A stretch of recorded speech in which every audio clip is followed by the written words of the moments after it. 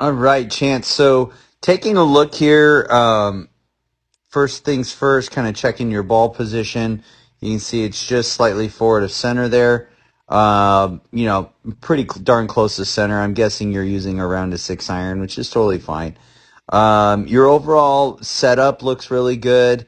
It does appear, though, as your left hand is very strong, which you can play that, but it's definitely having that left hand so far over will tend to keep the club face more closed and kind of promote more of a hook ball flight.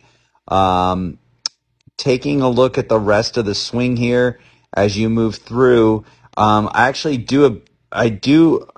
I'm able to see your swing a little bit better, more from like down the line view or side view than I am front. There's only so much I can see from the front, but some key points to notice from the front view are going to be basically what is your lag doing? Are you holding on to lag, which you are doing a pretty good job of holding on to lag in this position, but as you get down into the hitting zone, you can see that lag starts to unwind a little bit. And the best players in the world at the moment of impact, actually still hold on to some of that lag.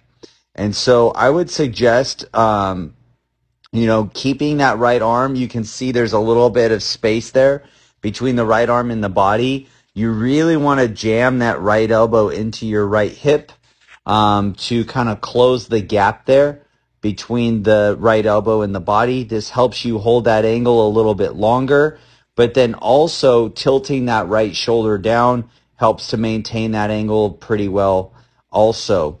Your your hip turn and your shoulder turn and shoulder tilt appear to be pretty solid. And even your follow through, you're getting a nice extension here in your follow through, which is good. Doing a great job of posting onto your left leg there. I like the hip sway as well, getting your body through the ball. So that all looks good.